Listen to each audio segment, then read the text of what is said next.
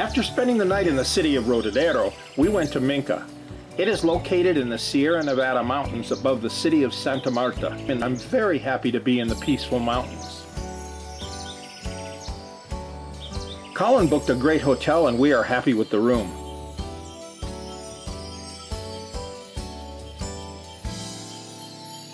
I especially like that it has hot water for my showers.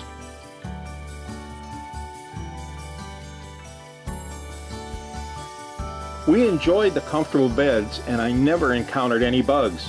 Nevertheless, we were happy that the room has mosquito netting just in case.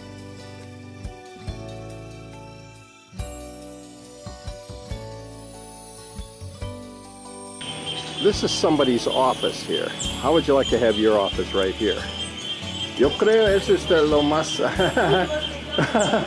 más buena oficina en todo el mundo. I never tire of the dramatic view of the valley.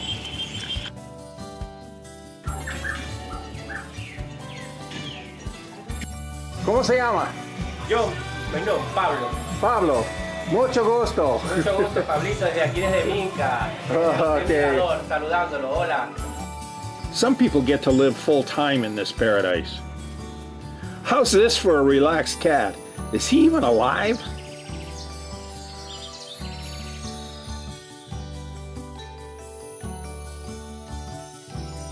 Look at this guy. Everywhere we went in Minca, we encountered hummingbirds. Given their numbers, I suspected Minca might be the hummingbird capital of the world.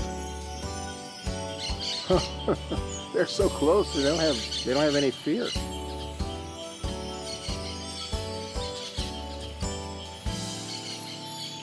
We saw other birds as well, and all of them were fascinating to watch. A restaurant with a great view of the valley was part of the hotel complex.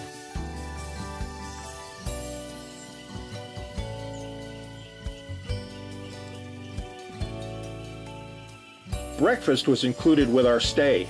There were several options, but we mostly ate traditional American-style food. There was a dramatic view of the valley from the deck of the restaurant. Day and night we could see the city of Santa Marta in the distance. A small river runs through town, and not surprisingly, it's called the Rio Minca. It is a nice river, but I didn't see any fish.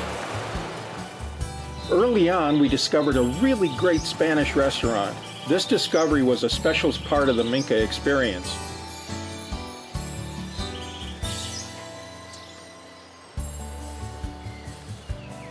We enjoyed a great meal that cost us 50,000 pesos, including tax and tip.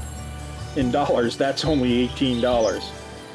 That's a real bargain for the food and the ambiance together. It was like dining in the jungle.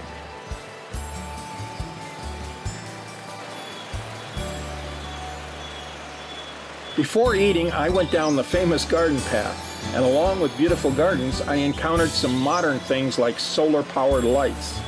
What this is, it looks like an archaeological dig. Are you often kidding about romancing the stone? Boy, here's the stone. That's a pretty big stone. Give you an idea how big it is. Show you some of the vegetation here. Of course, those leaves are huge too. There's a more normal flower. A glass of sangria. A glass of sangria wine is a pleasant addition to our meal. It is not just the food and drink that was great. The gardens and being in nature was also a treat. If I lived in Minca, I would be a frequent eater here. There is a tree that produces beans like that. While we were eating, I saw a beautiful butterfly come into view. He landed close by, and I hoped he would stay still long enough for a photo. Not only did he stay still, he spread his wings as if to say, "Here's a photo op for you."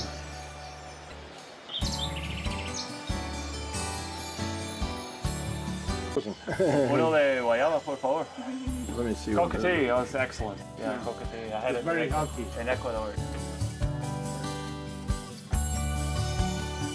Bedroom, and we had camping, hammock, we had all the choices. All the options, right? Very good.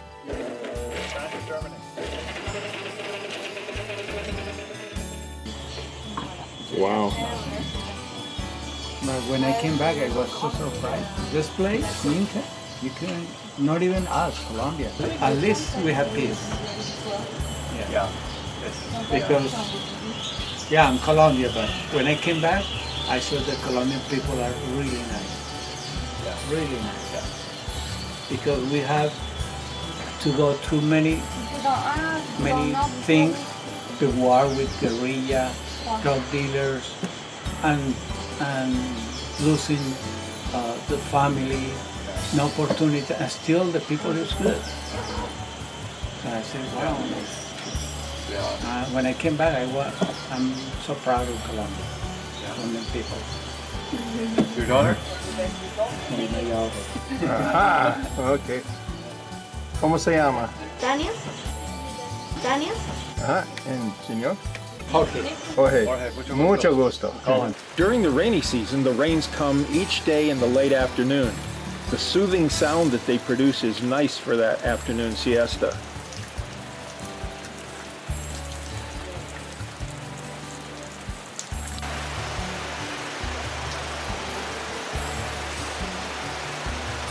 The next morning, the sun was out and we were back on the road, this time heading for the coastal city of Barranquilla. Wow, that is narrow. Avoid at all cost. Hey. Oh, hey, where's Juan Valdez? Now there should be a sign with